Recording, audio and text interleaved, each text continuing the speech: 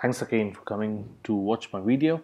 In this video, we'll be seeing how you can scroll up and down and take a screenshot of entire page rather than you having to take screenshot of each frame and then attach them one by one.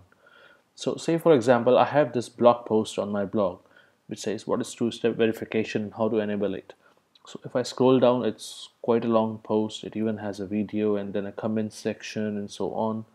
So if I want to take a screenshot of this entire page, including the entire blog post, we can do this using a tool called Awesome Screenshot, which I have currently installed, which is over here. Now, Awesome Screenshot is available on Chrome as well as Firefox.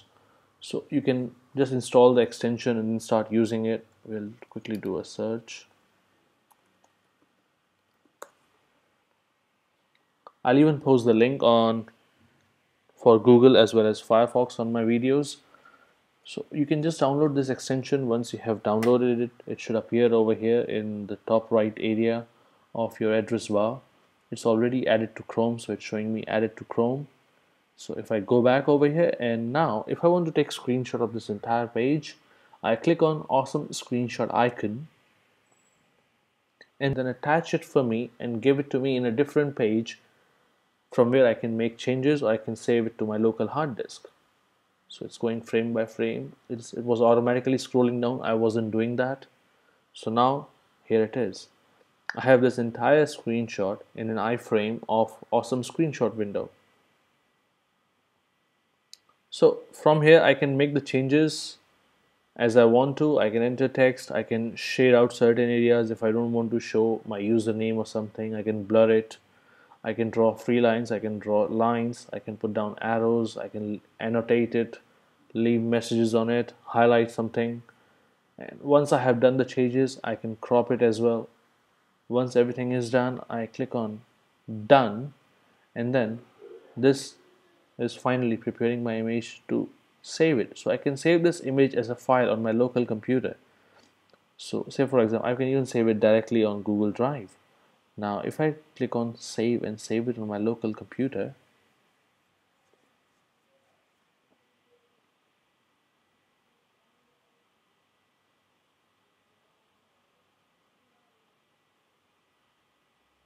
okay, so I'll just change the name to what is two-step verification and how to enable it, and then save it on my desktop. Because over here everything is happening on cloud, you might feel that it's a bit glitchy. I even got the error which says page unresponsive. I'll just click on wait and ask him to wait till the page becomes responsive back.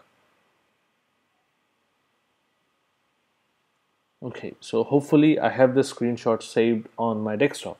Now once the screenshot is saved, I can even go ahead and make the changes by clicking on re-edit the screenshot. If I first want to save the screenshot as it is and then make changes into it and then save it with changes. So I can even do that from this window which says re-edit this screenshot. So now let's go ahead and see on my desktop the screenshot.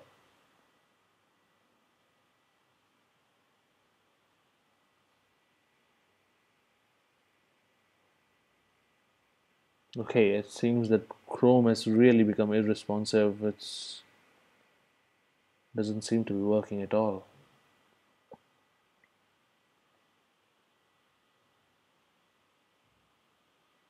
Okay, so here I have it.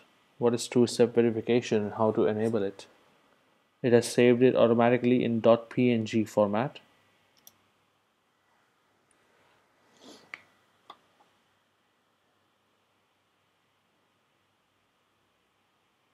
So there you can see, this is how the screenshot comes. So this is a perfect tool if you want to take long screenshots of scroll down pages, or if you want to make any screenshots online and instantly be able to make changes into them so that you can save them on your local hard disk without use of and make change, and you don't have to use any third-party software to make changes into screenshots. So I'll post a link for downloading this particular tool on Firefox as well as on Chrome, so that you can go ahead and download this extension and start using it.